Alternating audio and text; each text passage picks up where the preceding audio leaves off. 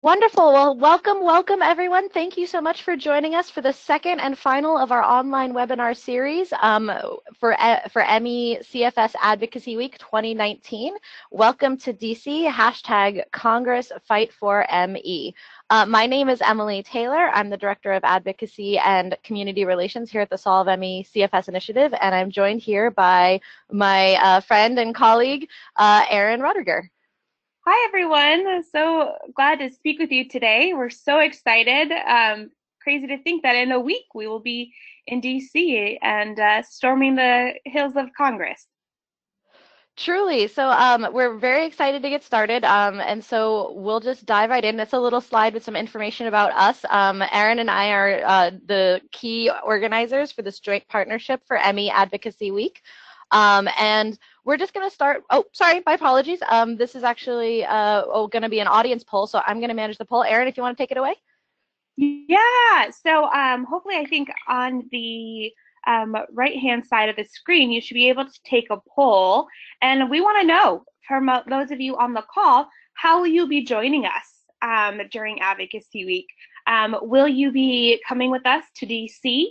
Will you be taking local action? And are you just joining us to learn a little bit more about advocacy and some training information? So at this time, please select which option you'll be joining with us, and we will hear from you guys soon. All right. Oh, the votes are getting tallied. We have 84% of folks who have voted. I'm going to close the poll in just a couple seconds if anybody else wants to weigh in. All right, I'm going to close the poll now. Wonderful. Well, it looks like a good chunk of you on this call are coming with us to DC. So wonderful. You'll get to see Emily and I in person, and we look forward to seeing with you all. And for those of you who are coming here to learn more about advocacy and training, this would be a really great way, as we will discuss a lot of important asks for today and what we're focusing on congressionally for Advocacy Week and moving forward. Here is an agenda of what today is including. So we're going to go over the big picture. So the strategic purpose of MECFS Advocacy Week. We're going to go over the game plan, what our asks are for this year, which I know a lot of people have been wanting to know. The third thing we're going to discuss is getting prepared. So we're going to go through a detailed walkthrough of April 2nd events in Bethesda. And then we're going to go on to what Wednesday, April 3rd will look like on the Hill. So we'll do a detailed walkthrough of what those events on Capitol Hill look like. And then, of course, as Emily mentioned, we'll leave time for questions. So if anyone has questions about what the week includes and entails, we'll have some time at the end to kind of dive into those. Wonderful. Thank you so much, Erin. So I'm going to touch a little bit on the big picture, what the strategic purpose of MECFS Advocacy Week is. And since over 95% of you who are on this webinar are actually joining us in Washington, D.C., I'm going to focus a bit more on that so we can kind of get a sense of what we're doing together. So why does MECFS Advocacy Week matter? You see a lot of organizations do events like this, so it's not just we're following the crowd, but there is a very specific and important reason why mobilizing advocacy in one place really makes a difference. So to give you a sense of what we're trying to accomplish here, it is a nationwide effort in the United States, and we are specifically targeting Congress, which means the U.S. Senate and the House of Representatives. The goals of MECFS Advocacy Week are really, it's in many ways, it's a show of force, but it's also an important opportunity to educate legislators and staff on MECFS. And we've seen this become really effective. This is actually our third MECFS Advocacy Week. SMCI has led this action since 2017. And every year we see tangible results. We see a bigger response from Congress. We see name recognition for the disease. Legislators and staff are now using the term MECFS instead of chronic fatigue syndrome or what are you talking about? So we're seeing that that our effects are building on top of each other, and it really is starting to see its shape policy in the federal government. So the other idea behind a mass mobilization in a very short time period is creating a momentum and buzz for MECFS on Capitol Hill. We want people to be talking about us. We want people to recognize us. We want people to ask questions. And that's not going to happen unless it's kind of a visible, tangible event that people are interacting with.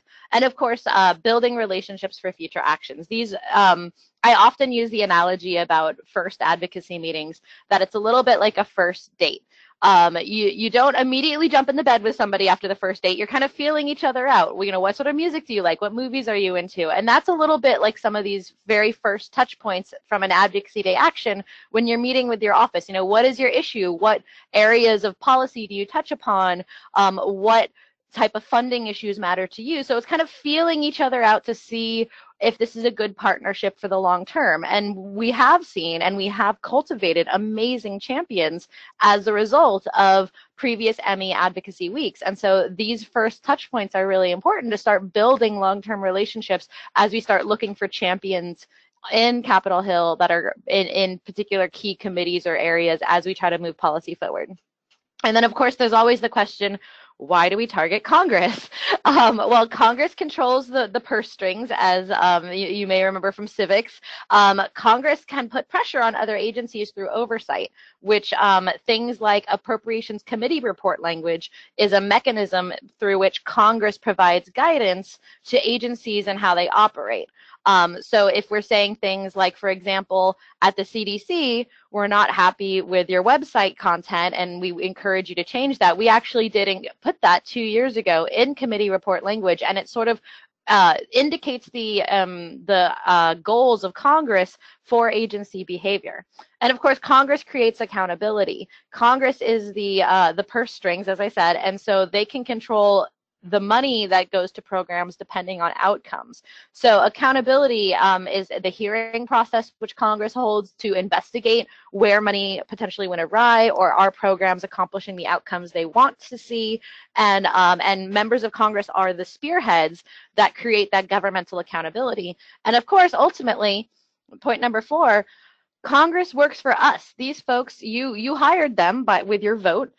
They're working on your dime. They're controlling your taxpayer dollars, and so they are, by their job definition, needing to respond to the issues brought up by their constituents, which are you. So this is really just a mechanism to amplify your voices and your stories to your members of Congress. So just really quickly touching on the scope of MECFS Advocacy Week this year. This is the largest action we've ever done. We have over 220 advocates from across the country have registered to participate. We are currently targeting or requesting 218 meetings have been requested on your behalf. We already have secured 10 member level meetings, which is fantastic. That's meetings that are with the member of Congress themselves and not their staff.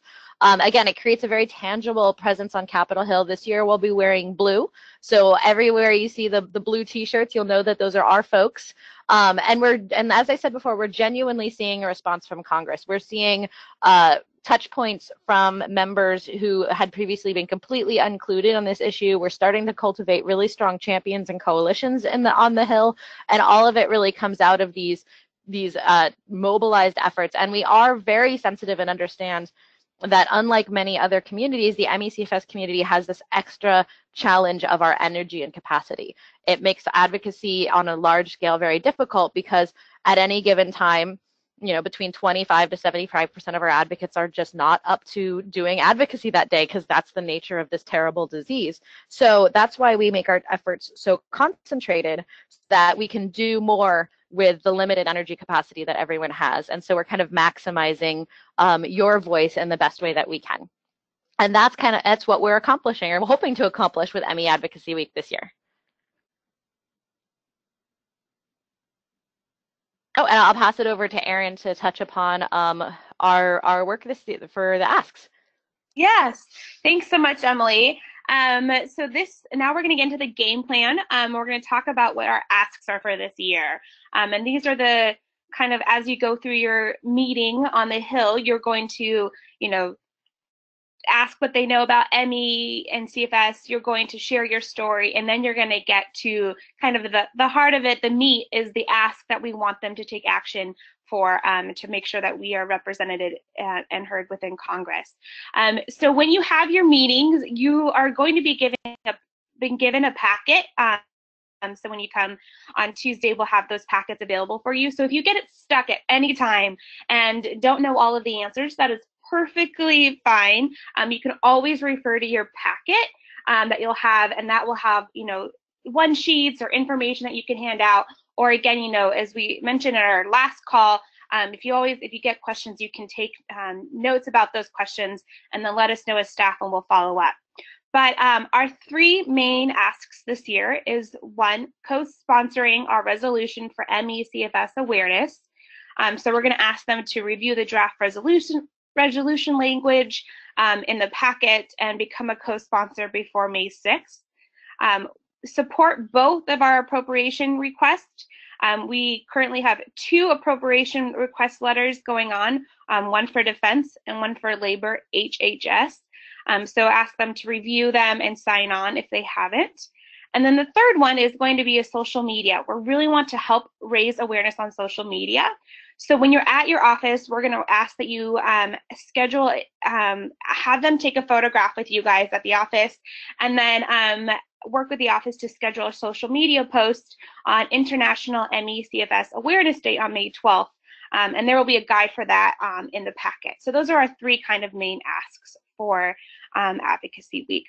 So the first one is the co-signing of our ME/CFS resolution. Some of you might remember last year we were also working on a resolution, but this year we're really excited is that it's going to be bicameral. So it's going to be both in the House and in the Senate. And so we're wanting, this resolution is honoring International Awareness ME/CFS Day.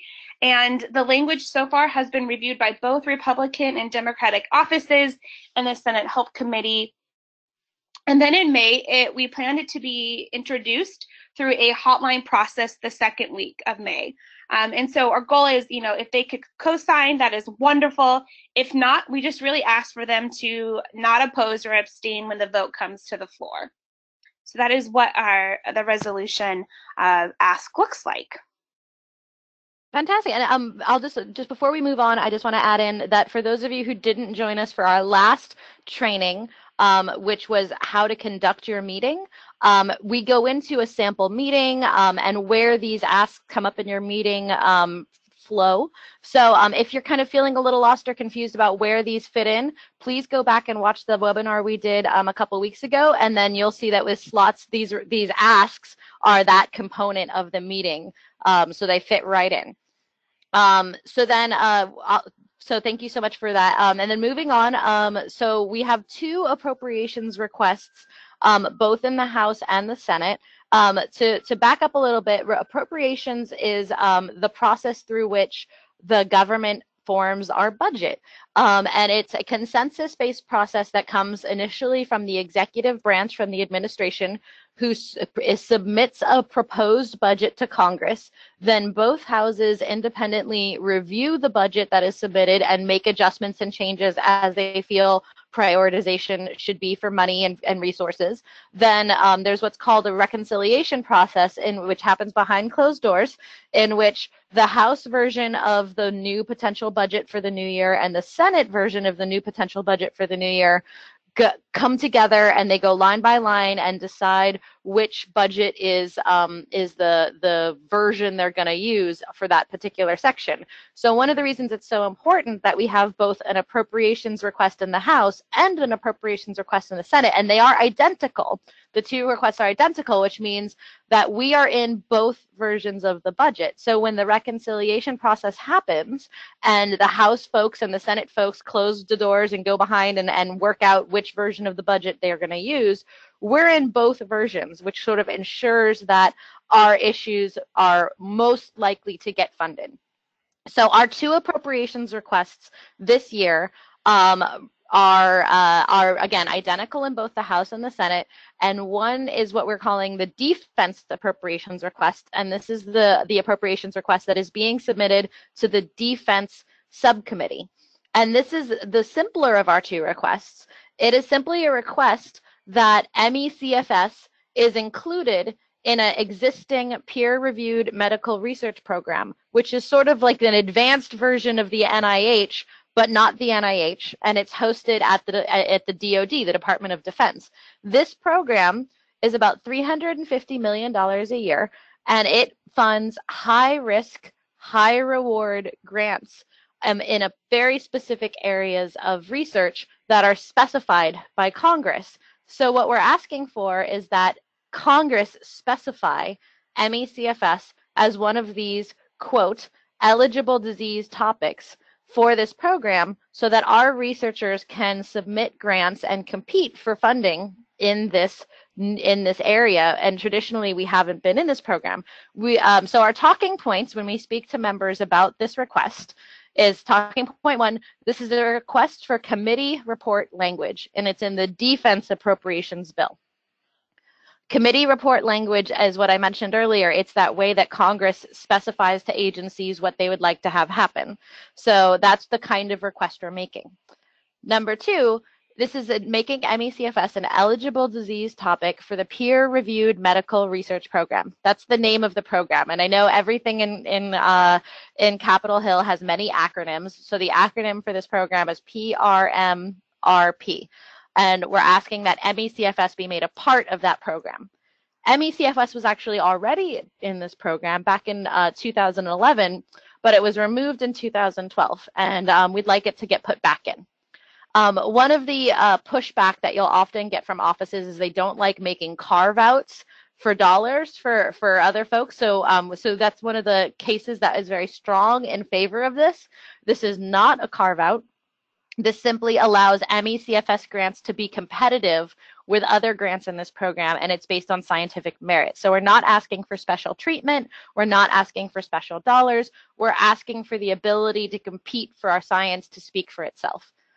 And of course, this is the really important point, number 5, and this is something that is why this is such an interesting tactic for our efforts and research funding to use, is that according to Dr. Nancy Klimas, who, as many of you know, is an amazing MECFS clinical care research expert out of Florida, she also specializes in Gulf War illness, and she says that clinically, MECFS and Gulf War illness symptoms are nearly identical. So that's why this is so important to the Department of Defense, and that's why we are a natural fit for this particular program, in that we do have so much overlap with Gulf War illness, and that we need to investigate why this is affecting our soldiers and how we can make them better. So that's sort of a wrap-up of our specific requests regarding the defense program. Moving on to the second appropriations requests. Erin, if you want to take that one. Yeah. So our second request is what we were calling our working with the Labor HSS subcommittee. And so the request is to sustain increase for funding for the CDC programs. Currently, it's at $5.4 million. And so we're asking to increase for up to $9.9 million. So that is a $4.5 million increase. So this is really an exciting opportunity. To our champions on the Hill are really been fighting for us to have an increase in funding, and so we're really excited that they are supporting this increase in funding for us. Where this funding is being directed is at first a national epidemiological study. And this is a 3 to 4 year project. And so this will take, and this is why this sustained funding increases that will help make sure this project is taken over those 3 to 4 years and is done correctly. The other thing is the medical education, making sure that the CDC continues its medical education and working with our medical experts, disease experts, to make sure that the public is better educated and our doctors and medical institutions are better educated. Also working to expand the ECHO project, which is a telementoring program for people. So depending on where they're at, if they're in rural areas of the country, that they can access this opportunity to learn more about MECFS. And then also the last part of it is to accelerate the results of MCAM. What is really wonderful about this increase, and especially about the EPI study, is that there's never been this type of study before on MECFS, and so this data will greatly improve the government response.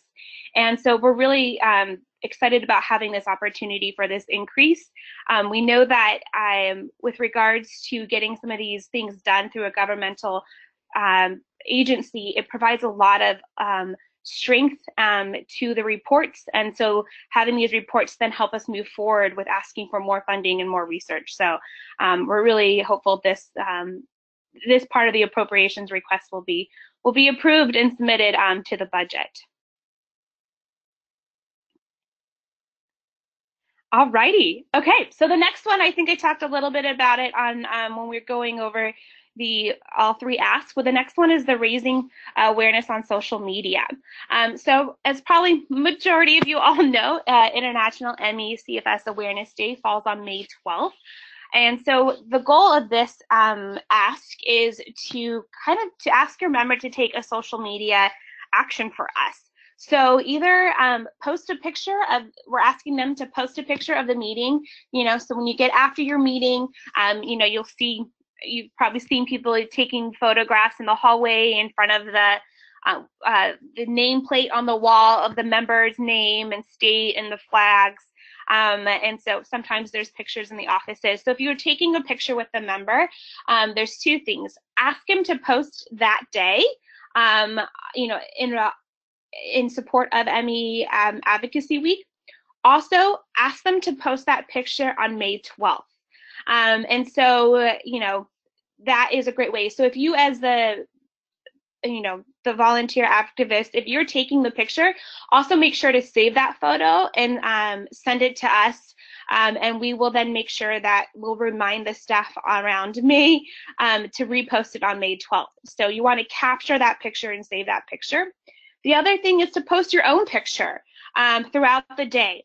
So multiple pictures at your multiple meetings as you're going out, hanging out around the Hill, to post pictures, to tag and thank your members, social media accounts, so get their hashtags and their @ addresses.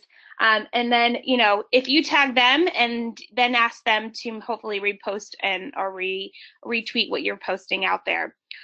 We will have a whole entire kind of social media guide in your packet, both for the Congress member or to know what to do, so you can hand it to them, and then also there will be a social media guide for you as the attendee to know what to do. So, but we're really excited. We just kind of want to fly social media both on Advocacy Day, and then also come May 12th, we want to have a great presence. We want to see our members of Congress raising awareness and support for us on May 12th. Wonderful. Thank you so much, Erin. So those are the asks, excuse me, that we are asking as part of MECFS Advocacy Week this year. And so we're going to pause here for some questions, because I knew there would be some interesting thoughts about why and how we're approaching Congress, and you guys did not disappoint. So I'm going to take the first question, and then I'll pass it back over Erin for the second one. So I'm going to take these first two questions are actually similar, so I'm going to combine them into one question. And the question is, how do we know if our member has already supported the appropriations request? And that is a great question. So as I described when I was talking about the appropriations process, we have both a House and a Senate letter. And because of the magic of the government shutdown earlier this year, the entire appropriations process has been thrown a bit off kilter from the usual deadlines that we would expect to see in a typical appropriations year. So what ended up happening, and this was just out of our control because of the way the government was set up time-wise this year, the House appropriations deadlines, so the House request letter going to the U.S. House of Representatives was actually sent out last week, and today is the deadline for House sign-ons. So we will hear back from our congressional champions today at the end of the day how many and which representatives signed on to that request letter. and we will make sure to post that and have that information available. So, and we'll make sure to bring copies to DC. So for our House folks, that means that your representative in the U.S. House of Representatives, you'll be able to see a list of who signed on. And if your member did sign on, you can thank them. And that's one of the best things you can do.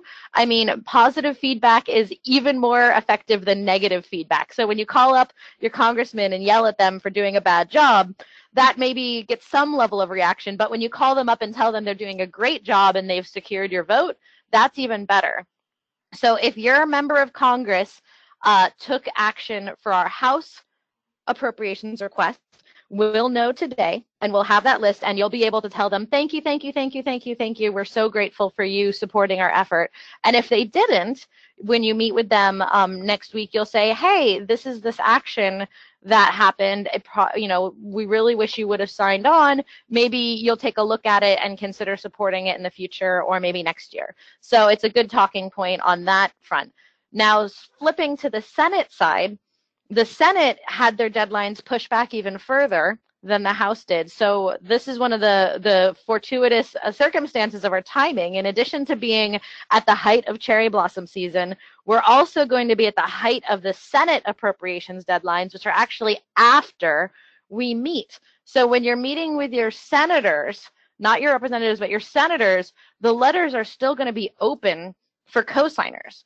So you can definitely, when you meet with your senators, say, please, please, please sign onto this letter. You have until the end of next week to do so. Please sign us. And we'll have all of those copies of those letters available in your packets. And so they'll be able to see the language and decide whether they want to co-sign. And that's going to be really powerful because you'll have a very specific, clear action with a very specific, clear deadline that they can take right then.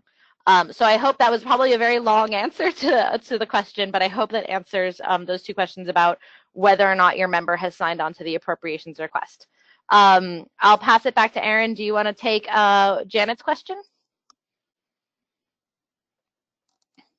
Yes, I think Janet asked a couple of them. I will take a quick question about do we need to register as a lobbyist? No, we're coming as advocates and just really, there to raise awareness and raise these asks to our members of Congress so that they know what the community and what their constituents want and change. So I think lobbyists is a little bit different. They get paid money to do the work since you guys are volunteers, then coming in as activists, and you're not getting paid to do this, then you don't need to register as a lobbyist. So yeah, did you want to take the peer-reviewed about defense question? Absolutely. There's two questions that popped up about the appropriations defense question. So I'll just touch on that briefly. So here, let me put the slides back so we can look at it while we talk about it. There we go. So the peer-reviewed medical research program is not linked to DARPA. DARPA is a whole different program in a whole different department, and looks at sort of a different high risk, high reward, but more directly related to active military combat.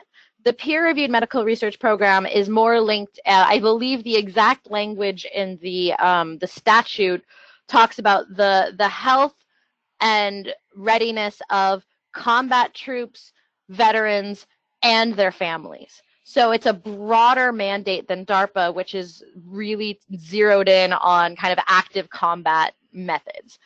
So that's one of the big differences between those two programs. And while they both fund research using a grant competitive mechanism, the peer-reviewed medical research program, again, is sort of a broader for the health and well-being, whereas DARPA is more like military combat. Let's get some cool toys that blow people up. So that's kind of a big, there's a lot of details that I'm glossing over, but that's kind of a big picture overview of the difference between the programs. The other thing that makes the defense peer-reviewed medical research program very unique is that it is directly controlled by Congress. And I can go into all the positives and negatives about why this is really interesting and unique. But what I think makes the program most special is that it's not carte blanche. We just look at the grants, decide which one we like best, and fund them. It actually takes into account the impact the grants have on the wider field, which is something that's very special, especially when it comes to the needs of MECFS. So as we know, the MECFS research field has a lot of gaps in it that desperately need to be filled, and we're missing a lot of key pieces of information, things like the natural history of our disease, different onsets, subtyping. I could go on and on. But what the peer-reviewed medical research program does is they have specialized review panels that look at the grants, and they're generated based on the subject area of the grant. So a cancer panel looks at cancer, and a blood disease panel looks at blood disease, and they actually will assemble an MECFS panel to review MECFS. And one of the mechanisms they look at when they review the grant applications is, of course, the quality of the science, the quality of the grant application, the feasibility, the budget, all of those things that we would expect them to look at. But they also look at, will this meet a need in the research space, in the field at large? And that's a piece that NIH does not look at. And that's one of the reasons why we feel that this program is a really good fit for MECFS. So that was, again, a very long answer to a simple question, but I hope that answers your questions about why the defense program is unique and why we really feel it's a high priority to get into it. Erin, you want to take, I'm seeing a lot of questions that we're going to answer in the second part of the presentation about kind of logistics of the day when you're on Capitol Hill. But Erin, do you want to take one of the other questions, and then I'll bounce back on appropriations? Yes, that is perfectly fine. I think one of the questions was, will these asks be detailed in our packets in DC? And yes, you will definitely get, again, on Tuesday, we'll go over a training of all of these again, and there'll be more time to kind of get into a discussion about what these are. And then in your packets, there will be a handout for each ask that goes into detail. So you'll have it be able in front of you. You'll also be able to pass it over to who you're meeting with in the meeting. So you'll definitely have all of the information that you need on that information. So yes. And then another question about posting the photos, and I do apologize if I was a little over the place. So there's two kind of asks with regards to the social media asks. The first one is taking a photo with your member of Congress and asking them to post a picture either on that day, on April 3rd, and then asking them to post a picture again on May 12th. And so we want to at least capture one photo, and then either they can post it that day, April 3rd. You can then, if you got them, they're okay and they're yes to post on May 12th. You as the advocate can then resend it to them, or we as staff at SMCI and ME Action will then also resend it to them saying, hey, we met with you, about a little bit over a month ago. You said you would post this. Here's the picture we recommend, and we'll provide verbiage for them to use. So those are kind of the two photos. But throughout the day that you're in DC, continue to post pictures, continue to say, here we are, I think we're hashtag Congress Fight for ME, hashtag storming DC. So those are all different things that you'll be doing throughout the day. So hopefully I answered the posting the pictures. So there's two things: posted on the day, April 3rd, and then again, really asking them to have a big influence on May 12th on social media with posting another picture. Thank you so much, Erin. So I'm going to take one more question when it comes to the asks, and I'm again going to combine two questions in one.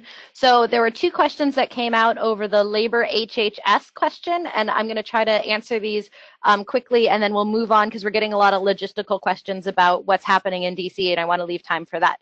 So really quickly, the Department of Labor HHS, or I should say the Appropriations Bill, which we abbreviate as Labor HHS, is actually Labor, Health and Human Services, Education, and Other Related Services. That's the whole name of the committee. So it's a big block of programs that end up sort of funneled together in one appropriations bill.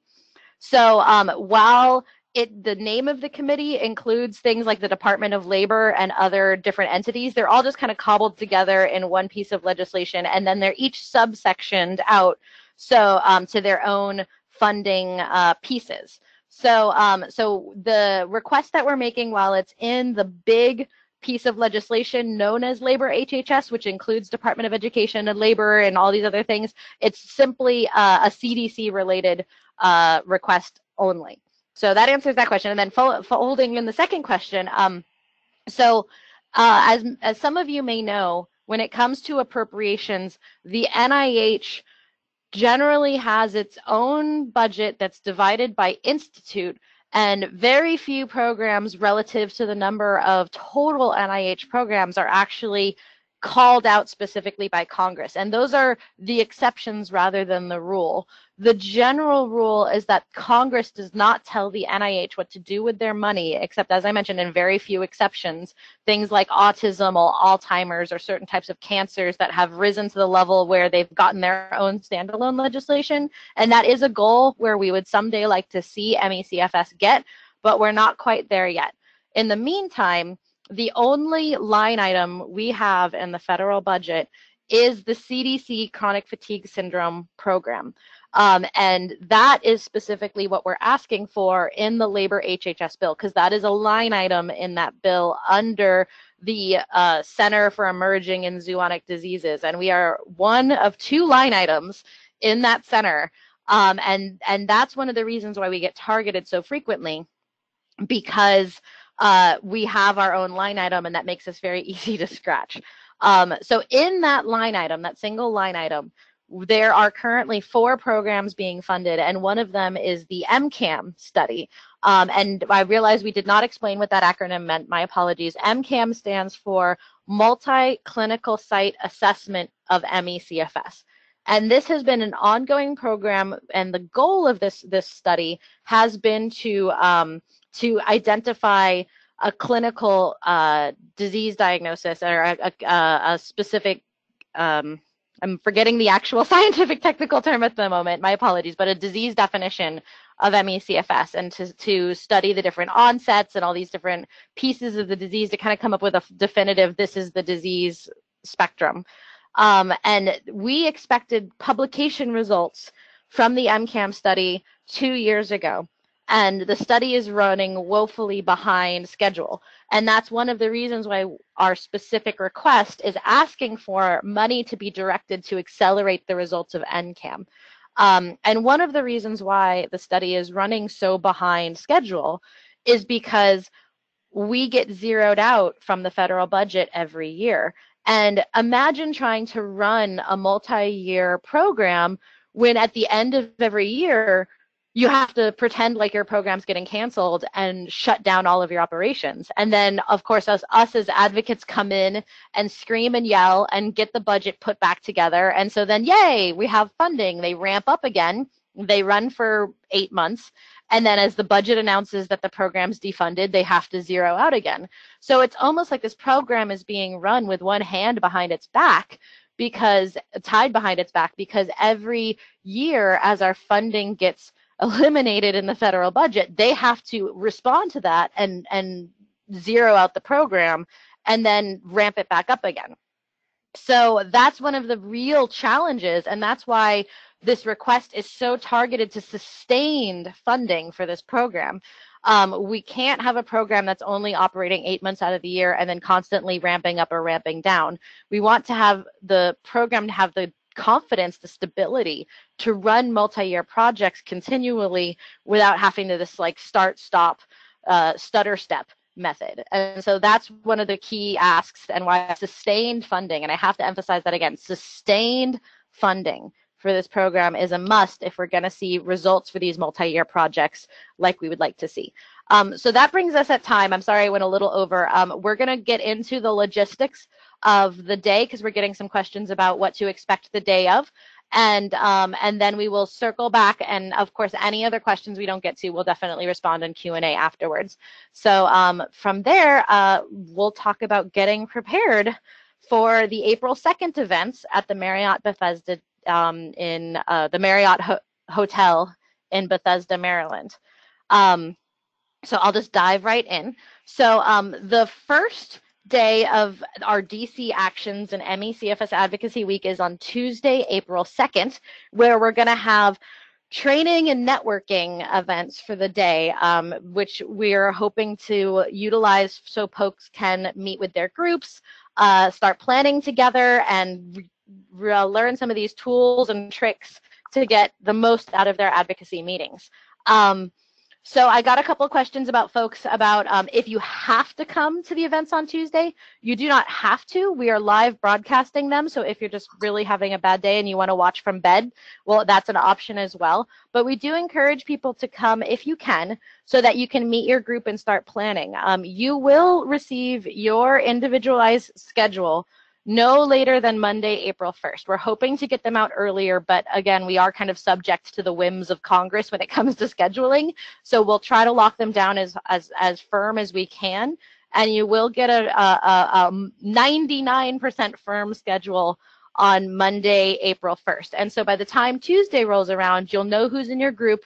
You'll know which meetings you're having, so you can start to find those people at these events and start to chat with them. The morning is going to kick off at 9 a.m. with breakfast for the SMCI-sponsored Empower ME Roundtable. This will be live streamed as well and also in person. This is an event that has been like a personal dream of mine that I'm really excited to finally get off the ground. I found as a caregiver, when I went to doctor's appointments with my mom or disability hearings with my mom, I was always struggling to find my role as support, yet do I tell her story if she's having a bad day? How do we communicate? And these situations felt so uncomfortable, and I always wanted to take what I have learned through blood, sweat, and tears with my mother's experience and share it with others to hopefully make their journey in these situations easier. And that's exactly what we're doing with the Empower ME Roundtable. So we have two panels, one specifically in the doctor's office and one in advocacy situations of other kinds, to sort of role play a bit what these situations are like and how to get through them in a more empowered way so that you don't feel so helpless, because that's, I know, the feeling that I felt so often when I went through my mom with these experiences. So turning away from that, so after the Empower ME Roundtable from 9 to noon, and breakfast will be provided, the MECFS Advocacy Day check-in and registration will open. You can just come on by. We'll give your packets, your t-shirts, we'll check you in, we'll get you all set up. And also during that time from 1 to 2:30, we'll have video folks set up so that if you feel like you want to record your story and share it as part of MECFS Advocacy Day, you can do that. It's a good practice to get you in the mood for telling your story on Capitol Hill.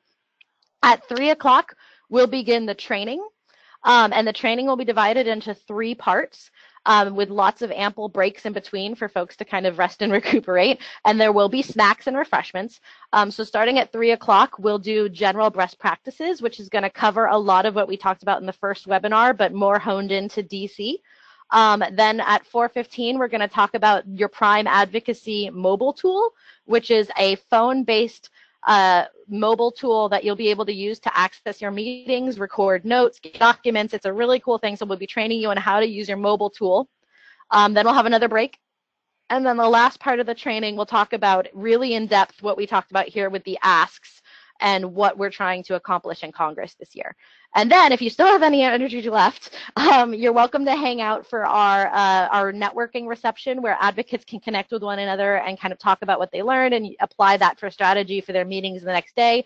There will be a cash bar because everyone's going to need wine, and then also food and snacks for people to kind of get fueled up.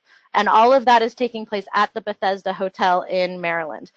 We are working on getting discount parking. We'll have little redemption validation tickets that you can use upon exiting.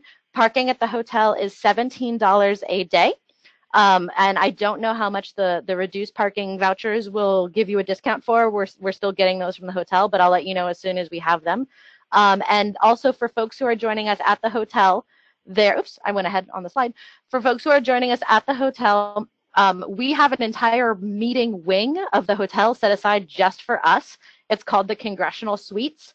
And there's a separate handicap-specific entrance by the parking lot, known as Entrance E, or the meeting entrance. So for folks who maybe need a little extra time walking, or trying to reduce their steps, there's a sign there that says Parking Entrance E, and you want to park closer to that one. It'll save you some walking to go around the main entrance. You can also get in from the main entrance. It's just closer to get into that side entrance. Also, we're going to have a check-in table in the lobby of the hotel on Monday evening, April 1st, for those of you who are traveling in on Monday. So you can check in with us a little earlier if you'd like. And again, the hotel address there is 5151 Pooks Hill Road in Bethesda, Maryland. I have been told that there is overnight street parking available around the hotel after 6 p.m. So for folks who are coming in maybe later in the evening, you can park there overnight after 6 p.m. So that's kind of a breakdown of our training day on April 2nd. Yes, and then we head until Wednesday, April 3rd, which we have deemed as our day on the Hill. And so we're going to go through a walkthrough of what that day's timeline will look like for you. All right, so we start kind of early in the morning. If you want to. The first bus will leave the hotel at 7:30 a.m. And it will head to the Cannon Building. And we're going to be having a networking breakfast at the Cannon Building, and that will start around 8:30. So if you would like to participate in that breakfast, you're not required to attend breakfast. You can do breakfast on your own. You can get it at the hotel, however you want. But our first bus will be leaving at 7:30 to get there for breakfast starting at 8:30. We will then have a second bus leaving around 8:10, a third bus leaving around 9:10. Because we want to see everyone in blue and everyone together, we'll be doing an Advocacy Day team picture at 9:15, and then the final bus will be leaving the hotel at 9:40. So that's the kind of early morning kind of layout. The first bus and the third bus, so the 7:30 a.m. and the 9:10 a.m. bus will both be ADA accessible. And so again, depending on your schedules, you can come whenever you want to come. Most congressional meetings, we plan them to start after 10 a.m. So, plan accordingly when you get your schedule on Monday, Tuesday, to figure out which bus kind of works best for you and your energy levels. Again, we'll have the breakfast available for you on the Hill. We're calling our base camp. And so if you want to have breakfast there, you are, but again, it's completely optional for you. After you go through and do all of your meetings starting at 10 a.m., we will have snacks and refreshment service beginning at 11 a.m. And then as Emily referred to, if you are interested in telling your story and being recorded, there will be an option to start doing that at around 1 o'clock. And then we've asked that all congressional meetings kind of wrap up around 4 p.m. So between 10 and 4 p.m., everyone will kind of be coming and going from our base camp to their meetings. So you'll see people in the hall and everything.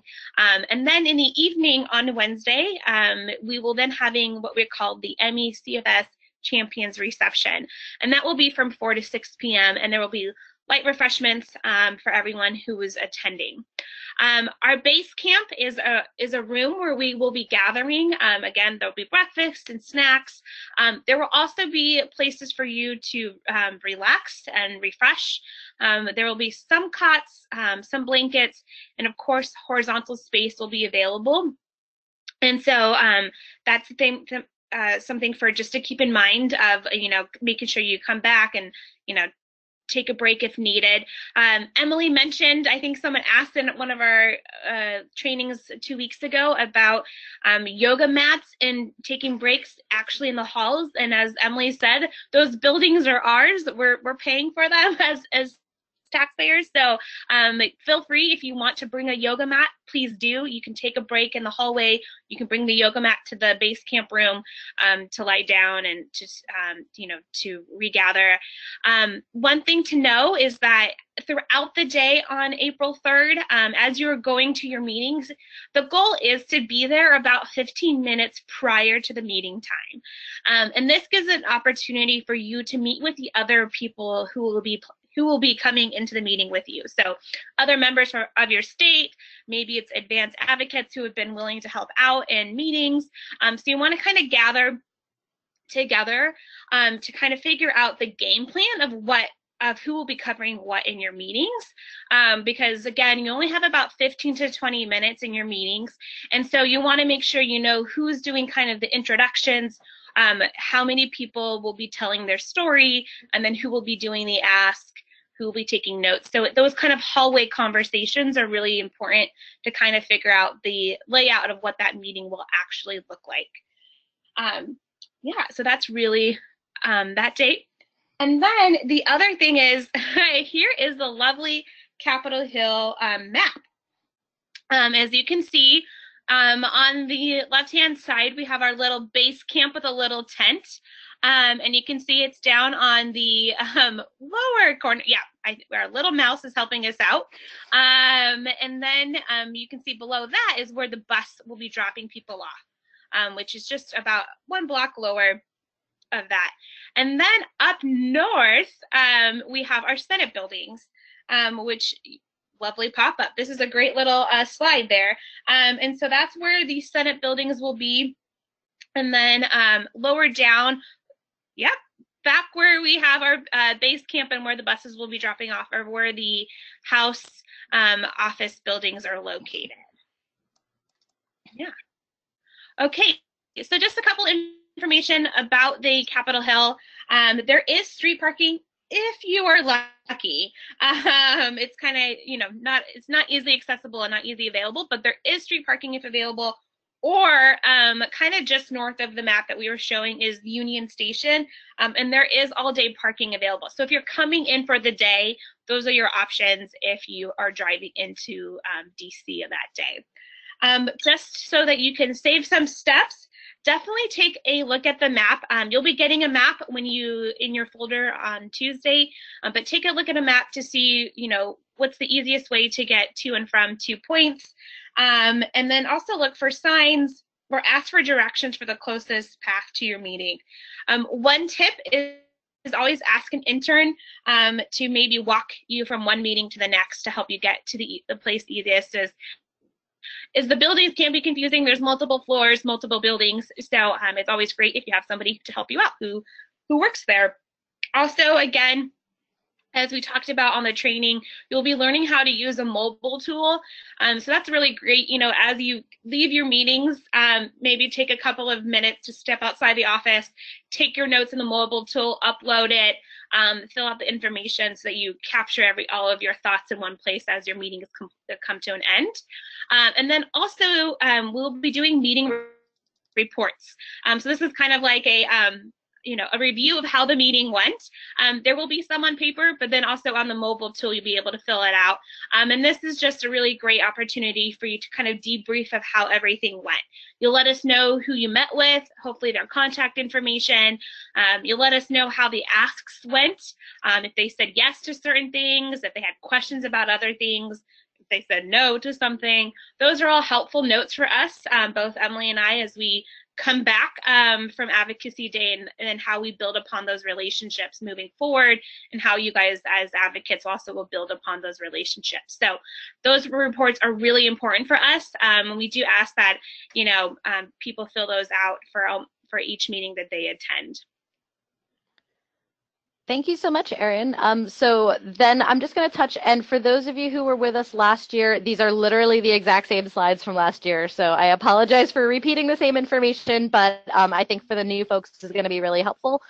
So really quickly, an overview of Capitol Hill. As you saw in the map, the Capitol building is in the center, and then there's a Senate side and a House side.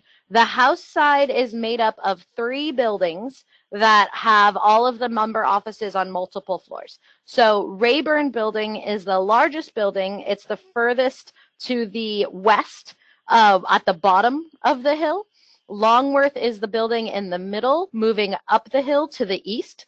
And then Cannon is at the very top, which is where we're going to be starting and where the bus will drop you off, on the house side closest to the east, in that whole little, they're all in a row. Now, the house buildings, Rayburn, Longworth, and Cannon, all have underground passages that connect them, so you don't have to go outside and go back through security. The only time you need to go outside and back through security is if you have to cross from the House side to the Senate side. Now, speaking of the Senate side, as you saw on that map on the opposite side of the Capitol, there are 3 Senate buildings. Russell, which is the closest, to the west side, which is closest to the Capitol. Dirksen, which is in the middle, and Hart, which is the newest and the largest, which is furthest from the Capitol. We were moving west to east. So Hart is the furthest east. Russell is the furthest west. Hart and Dirksen are very tightly connected. It can be confusing which one you're in. Just look at the plates if they start with a D or an H, because I find it often I'll wander from Hart to Dirksen because they're connected on multiple floors, and I won't realize I'd wandered into a different building. So that's some of the heads up about the 3 office building. And so when you get your schedule, it will say things like, you noticed as our base camp room is 121 Cannon. That means it's in the Cannon office building on the first floor, room 121. So that'll kind of help you guide a little bit. The first number, with the exception of Cannon, which doesn't have a first number, so most room numbers are going to be 4 digits. The first number, with the exception of Cannon, is the building that you're in. So, for example, Longworth, I believe all those numbers start with 1, and Rayburn, they all start with 2. Then the second number, or the third digit, is the floor that it's on. And then the last 2 digits are the room number. So that's pretty much the same throughout all the House buildings and the Senate buildings. So you can kind of get a sense of, if it's a 3-digit number on the House side, it's in Cannon. If it's a 4-digit number, it's in one of the other 2 buildings. Same thing with the Senate numbers. If it's 3 digits, it's in Hart. If it's 4 digits, it's in one of the other ones. So then really quickly, there are multiple entrances to each building, as you saw on the map. And the map, you'll also get a copy of that in your packets, has a little blue dot. That blue dot is all the handicap accessible pathways. And the map identifies the handicap accessible entrances to each building. Again, there are tunnels in between each.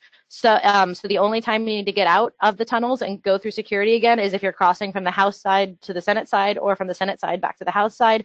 And then from there, you'll need to exit and re-enter security. But if you're going from house to house building or Senate to Senate building, you can just take your underground pathways or connections, and you don't have to go back through security. Every building has security, so they're kind of like your lines at an airport. You might need to leave yourself some extra time to wait in the security line.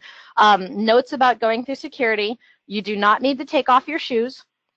You do need to remove any metal objects from your person, keys, belts, laptops, phones, etc., and put them in. And I know we've gotten this question a couple times. What do I wear? Dress is generally business casual, but we will be providing you a dark blue t-shirt, because the color of MECFS is dark blue. So you'll have your blue t-shirt.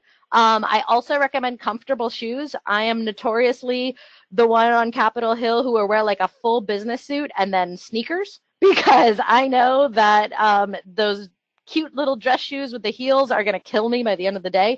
So that is I say wear whatever shoes are most comfortable for you, whether they match your outfit or not.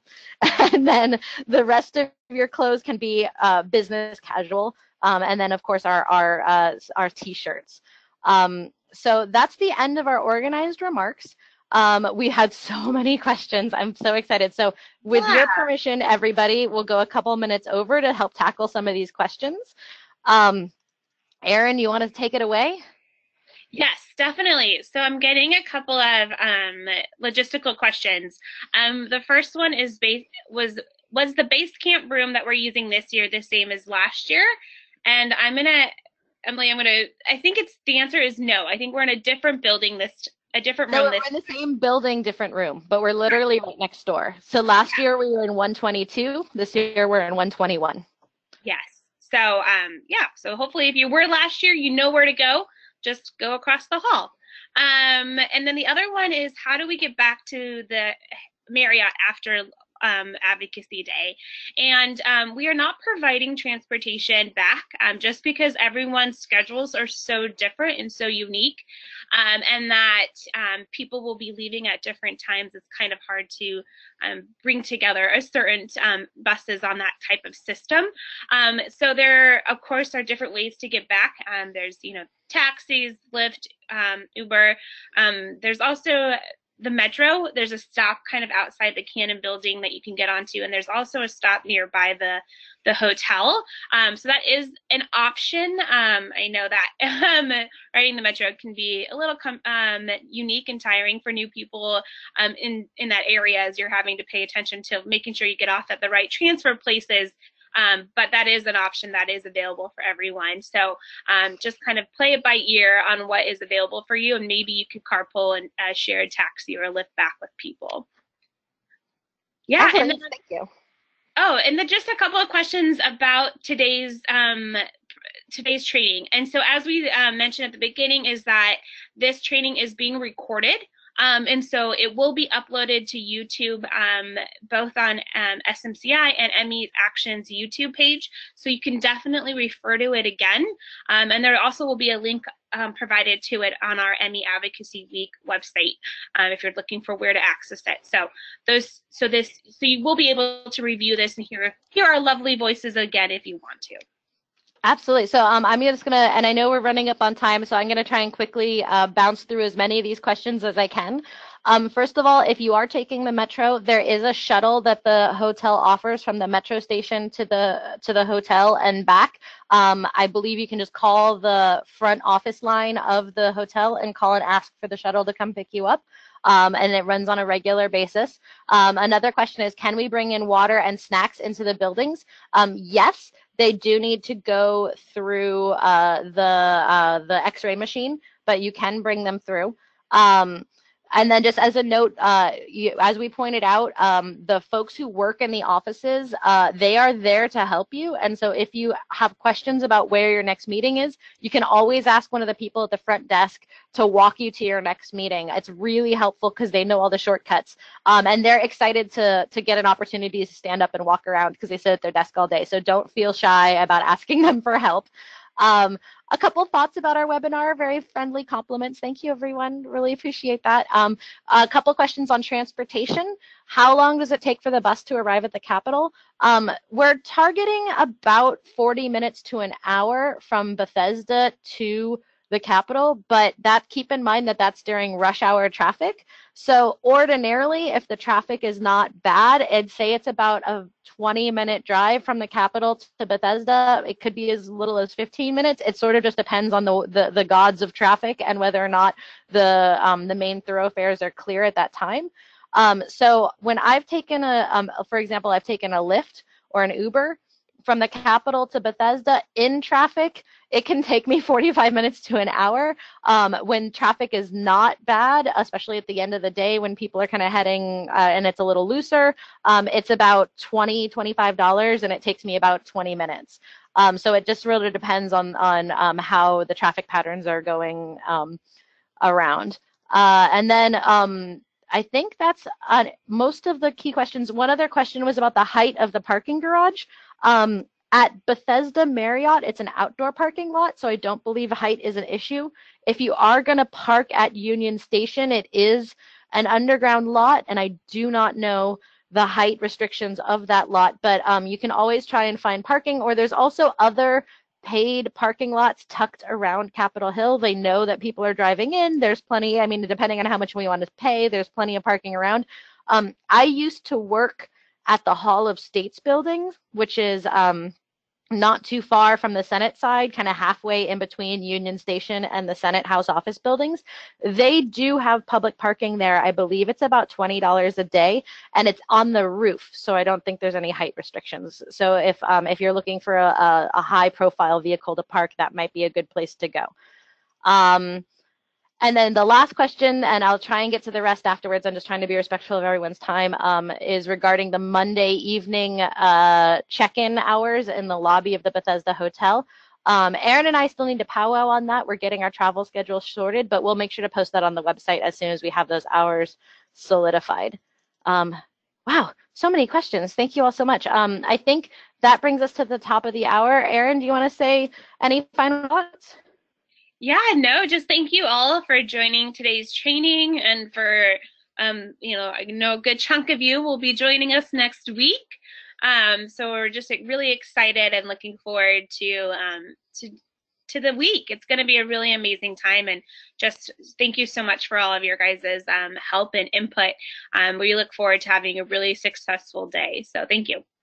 Yes, thank you so much, Erin, and really appreciate you all joining us. Very much looking forward to seeing you in DC. And then I'll just leave you with the final notes that that all of the items relating to MECFS Advocacy Week and Advocacy Day are all being posted on the website, which is www.meadvocacyweek.com.